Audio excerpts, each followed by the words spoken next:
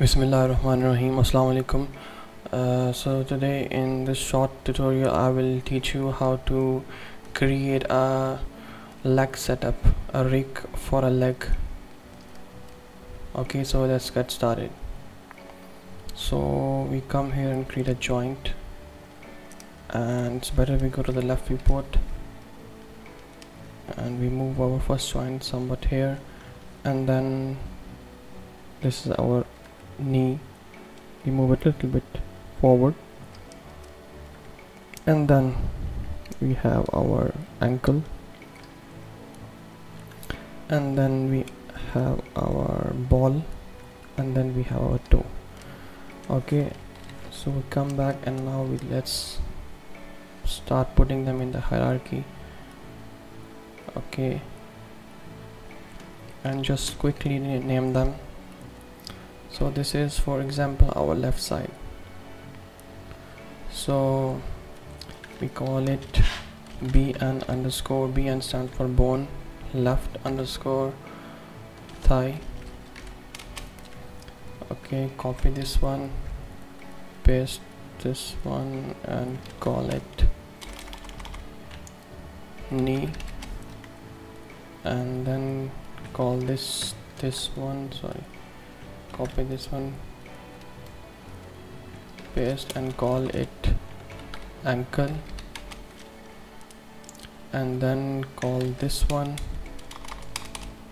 ball, and this one toe.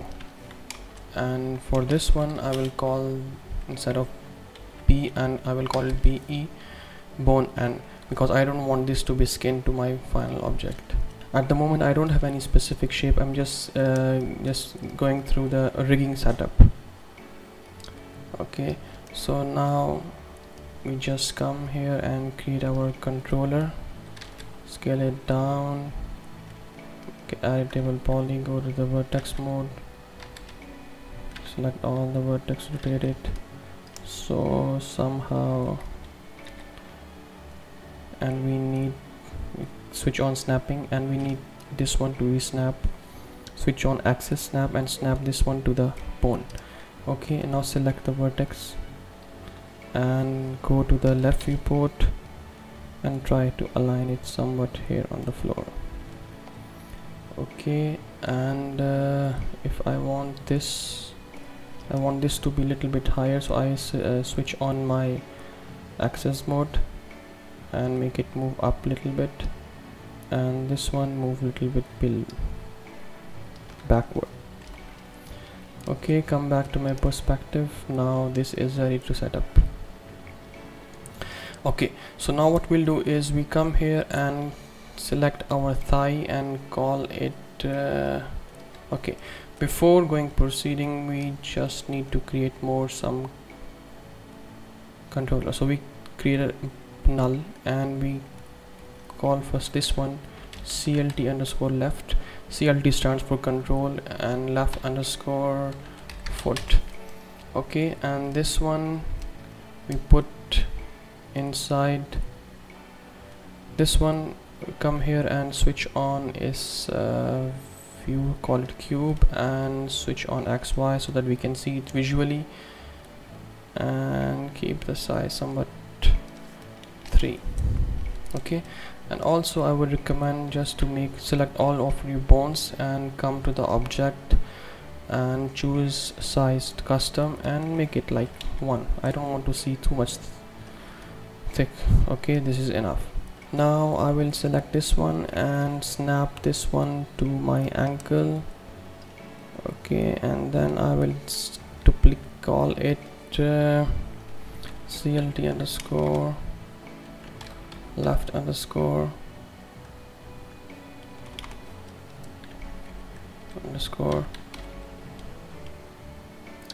ball lift, and I will snap this to here, and I will duplicate this one, toe wiggle,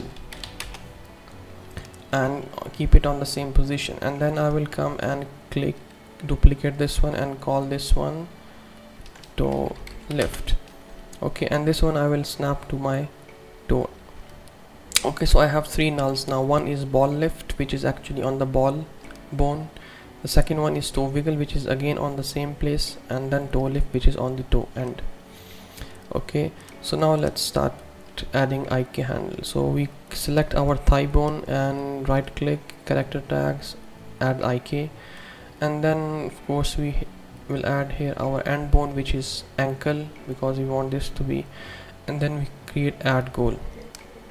So once we click add goals, you can see now this IK handle is added, and now we can, if we move it visually, you cannot see because it's a null, and we call it bn underscore, no, we call it underscore IK handle, left underscore foot underscore, or left underscore IK underscore foot. Okay, so naming convention is very important to keep things clean. And then what we will do is we come here and put it here somewhat. Okay, now we start arranging. First of all, we select all of them and we'll move them in under left foot, because we want this to be the main controller. Okay, now what we'll do is we come our ankle and right click, character tags, and a constraint, and we add position PSR constraint, and we over here will add this IK handle.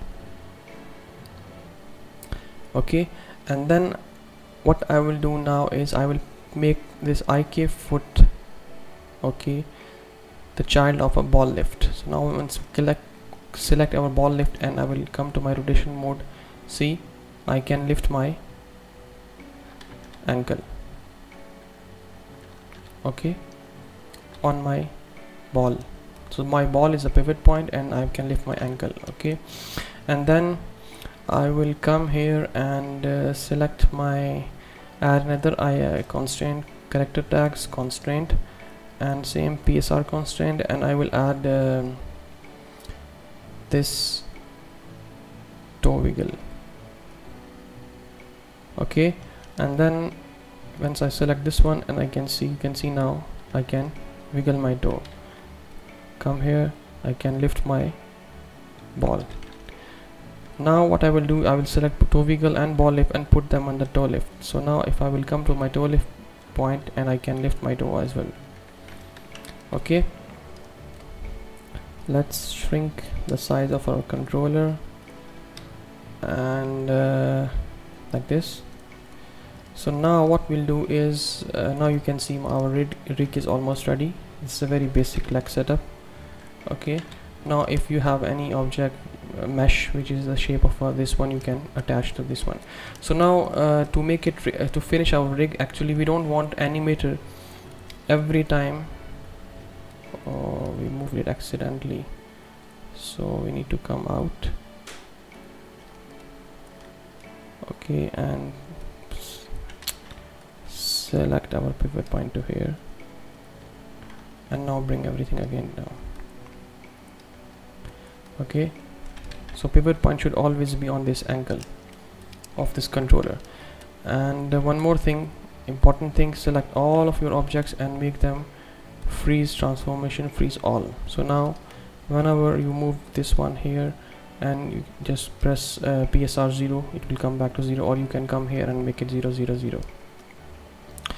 Okay, and then from here, now what we want to do, and we do not want animator to go and select each of them individually, because we don't want them to be seen here. So we just hide our nulls now.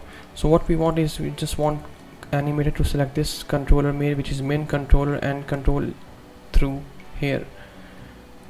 So what we'll do is we come here, user data, add user data. Okay, and then we add here float slider, and float slider, and we will add degree, of course, and let's keep it open for now. And the first one, we call it ball lift, add, and then we call it, remove this one, just duplicate this one, and we call it toe wiggle, and then last one toe lift. Okay, now we have this data. So now we come here, right click, Cinema 4D Espresso, just a very basic espresso. So we bring this one here and we bring all our three data: ball lift, toe wiggle and toe lift. And then what we need is, first we need ball lift. So we come here and check which one we need to lift the ball. We need P40, so we bring this one here. Okay, and then we need it to be moving in positive. So maximum, I think so we need only 66, 50, 55 might be. Maximum is fine. Okay, so we come here and put it here, and we need it, this is ball lift. Okay, so we come here now, come to the ball lift, so we can see now we can control it from here. Similar way, we just come and toe lift is same. We need this value, so we click this one here, click and drag, and then we come to the toe lift, bring our pitch value and connect to the toe lift. Similar way, we take toe wiggle. Okay, and toe wiggle, we need it to be P value, and click and connect. Okay, so now we come over to the user data, and we can see now this is toe lift, this is toe wiggle, which is going in the wrong direction. So actually we want it to be wiggling on both sides. So what we'll do is, we come to our user data, manage user data. One second, let's finalize that. We need toe wiggle, we need to move it like 90 degree positive and 90 degree negative. So we come to the 90 degree here, toe wiggle, and we call it minimum -90 and maximum +90. Okay, so now you can see you can wiggle it. Similar way, ball lift and toe. Similar way, toe lift, we need maximum 50. So yeah, so we go to manage user data, come back again. Ball lift, we need maximum to be 55, and also toe lift to be 55. Okay, so now you can just click and drag.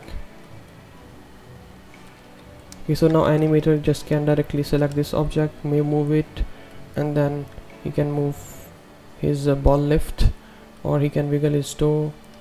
Okay, or he can lift it from the toe side. This is a very quick setup to create to rig any kind of a leg. And now if you have a mesh on top of it, you can just skin it and it is ready to animate.